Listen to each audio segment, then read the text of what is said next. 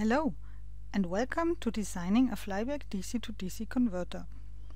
In this video we will derive the flyback topology from the inverting buck-boost topology, speak about the operating principle, go through the steady-state analysis, and explain the right half-plane zero. My name is Brigitte Hauke. I'm Boost and Buck-boost Controller Application Manager in Texas Instruments. This video is the second one of a video series which concentrates on the flyback converter design and gives some guidance for practical issues. So let's start the fundamentals of flyback converters by deriving it from the basic topology of an inverting buck-boost converter. As discussed in the first video, the basic inverting buck-boost converter consists of the three components: switch, inductor and diode. And the absolute value of the output can be higher, equal or lower than the input voltage, but it is negative compared to the input. Let's do the first step and exchange the inductor with a shorted transformer. We still have a buck-boost converter. In the next step, we disconnect the primary winding from the secondary winding, which transforms the topology to a flyback converter. As it is more difficult to drive a high side switch, we put them to the low side. Now we can redraw it in the final step to the known flyback schematic with the transformer dots on the opposite side. If we now have a look on the V in to V out relationship, the difference to the inverting buck-boost topology is coming from the turns ratio of the transformer.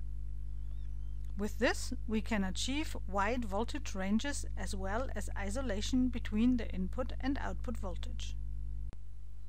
Let's have a look how the flyback converter operates. Like with every basic topology, we have two operating modes that are dependent on the current in the magnetic component. In continuous conduction mode, or CCM, the current in the transformer is during the whole switching cycle positive and never gets to zero. In discontinuous conduction mode, or DCM, the current in the transformer gets in every switching cycle to zero and stays there for a while.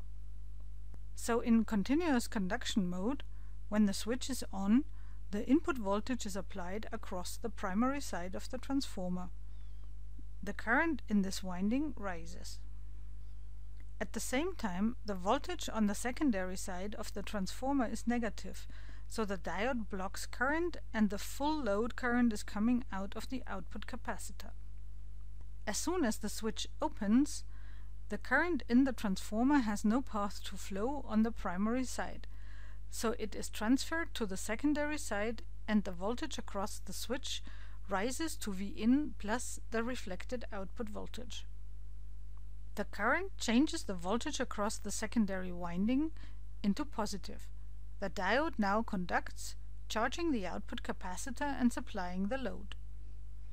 Be aware that the voltage seen on the primary side transistor can get very high at the moment when it turns off, as the diode needs some time to turn on. Looking at DCM, the only difference to CCM is that the transistor turns on while there is no current in the transformer, as it decays to zero when flowing in the secondary winding. When there is no current in the transformer, parasitic ringing can be observed at the drain to source voltage of the transistor. Let's now focus on continuous conduction mode. Here you can see the input to output relationship in continuous conduction mode again. When we have a look at the current flowing in the transformer, it can be observed that current is flowing either in the primary winding or in the secondary winding, but never in both at the same time. This means that we call the magnetic in a flyback almost always transformer, but in reality it is a coupled inductor. This is important to keep in mind, as this causes a fundamentally different design of the magnetic.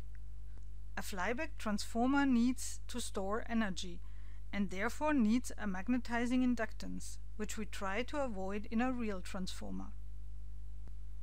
Now let's go on with analyzing the steady state of a flyback to calculate and define the component values. First, we calculate the duty cycle from the input to output relationship, because input and output voltage as well as output current or load are known parameters. To get a more accurate instead of ideal duty cycle, the highest known loss in the system is added, which is the assumption of forward voltage drop in the diode. With the known parameters and an estimate for the diode forward voltage drop and the expected efficiency, the currents and voltages on the primary side can be derived, and out of these then the parameters of the primary side components. On the secondary side, the average current equals the output current.